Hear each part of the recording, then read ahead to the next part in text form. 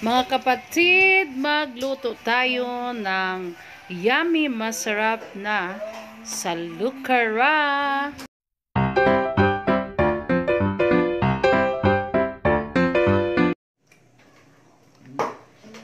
Hayan mga kapatid, good morning once again in celebration dahil for just a week nagkaroon po tayo ng subscriber na 100 mahigit. So 400 na po tayo. Yeah! So celebration! Reset! Banana! Ito po ay saging. So, mga kapatid, in celebration sa ating 400 na subscriber na today, na kaya po ako nag-vlog ngayon dahil gagawa po ako ng special na pagkain from Samar again, syempre. Ito po ay ginawa ko na dati pero fail. So, ngayon po ay sana hindi na dahil hindi ko pa siya kayang gawin. Ang daming madali lang siyang gawin pero yung timing, yung oras, kaya hindi siya basta-basta. Ito po, yung gagawin natin ay salukara. A few moments later. Hi mga kapatid! Nagbabalik po. Good morning once again. Tayo po ngayon ay tapos na mag-breakfast. Anyway, alas 11 na. Pupunta po tayo sa mall. Ayan. Medyo, inayos po yung mata ko. Nagpa-practice ako eh. Nagpa-practice ako na mag-makeup sa mata. Kasi pag tinakpan to, wala na, di ba? So, ayan. Kasi nakamask tayo. So, ngayon po is weekend. Marami na ba ulit tayong kulang sa bahay. Kaya, bibili muna tayo mga kapatid ng mga ingredients na isi-share ko yung paggawa ng salukara. Okay?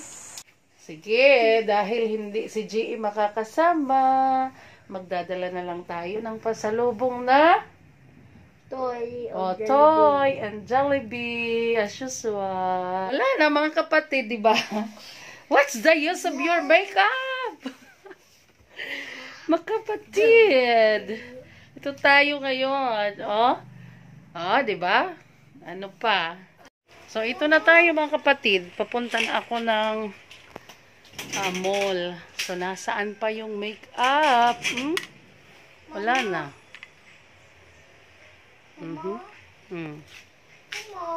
Yes, where are you? Bye-bye. Love you. Flying kiss ko. Flying kiss, dali.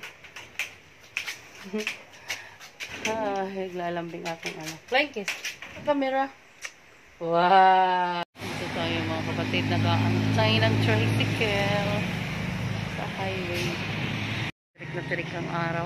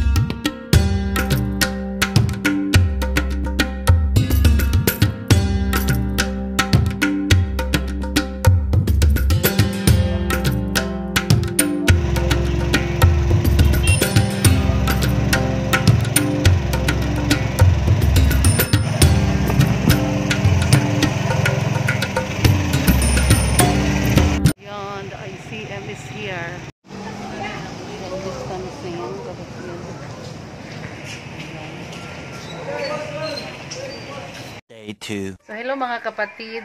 Just finished cooking salukara. So, before that, ito po ngayon ang totoong recipe ko sa salukara. Kasi, yung kahapon, gumawa ako, nag-follow ako ng recipe na makikita natin sa mga Facebook. So, para sa akin, as experience ko, masyado siyang watery. Kaya, umulit ako. So, this is day 2, trying to learn the Salukara. Kaya ito po ngayon yung inyong mapapanood ay eksakto na po. Okay, maraming salamat. Hope na matutunan niyo ito. Ang gagawin natin, first thing is magpagiling tayo ng 1 kilong bigas at 1 1/2 cup na lutong kanin. Pagkatapos magiling yan, haluan po natin ng 1 cup na coconut milk, yung kakanggata. Huwag na po natin dagdagan ng any water. Hello, dito po kapatid, haluan po natin ang 1 kilo ng 2 cup na sugar, or pwede pa din yung dagdagan according to your taste. Okay, maraming salamat. Sa 1 kilong bigas na ipinagiling, tapos pati yung kanin, lagyan po natin ng 2 tablespoon na yeast. Tunawin po natin sa warm water para ma-activate po siya. Huwag natin mga kapatid na anis. Tansyan lang po natin ng 1 kutsarita. Ayan. Anis. 3 hours later. Can you move it along? I'm all out of time cards. So mga kapatid, after 3.5 hours of waiting na pinatubo na natin yung ating mixed ingredients, pag lulutuin na po natin, di ba? Magpainit kayo ng kawali, lagyan nyo ng oil, yung parang nagluluto lang tayo ng hot cake. Pag mainit na, ilagay na ninyo yung ingredients, yung sa salukara, andin takpan nyo para mag-bounce back yung init ng takip dyan sa ibabaw ng salukara. And then, antayin yung maluto ng 3 to 4 minutes. Low heat fire lang mga kapatid ha. Huwag lakasan kasi masusunog siya tapos didikit siya sa kawali. At huwag nyo nang baliktarin. So ito mga kapatid, ang ating gagawin. Kita ninyo, luto na siya pero huwag nyo muna siyang hanguin. Mag-antay kayo ng 30 seconds para hindi mapunit pag kinuha nyo kasi malambot pa yan eh. Again, hindi na pwedeng baliktarin. So, after that mga kapatid, ito na po yung ating finished product. Masarap, malambot na salukara. Huwag nyo po kalimutan yung kanin na ihalo ha. Yun ang nagpapalambot dyan. And then yung pure na gata. Okay, enjoy, kain! So, ayan mga kapatid, fresh from oven pa ang beauty ng kapatid nyo ngayon. Galing po ako nagluto at nagpalami kasi sobrang init. 4 hours ko sang niluto yung 1 kilo dahil isa lang naman yung kawali na ginamit ko. I hope na natutunan nyo yung simpleng paggawa ng salukara, special native cake sa Samar.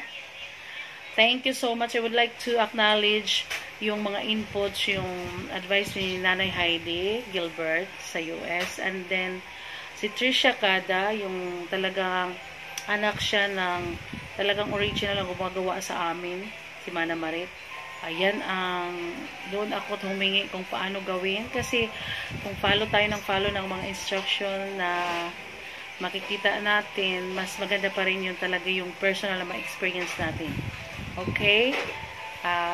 Huwag tayo matakot mag-try. Ako nga eh. 2 kilo ng bigas ang nasayang ko nung una. Fail. So, but now, pwede na ako magluto. Okay, maraming salamat. Thank you so much. Please like, subscribe my channel. God bless. Hanggang sa muli. Bye!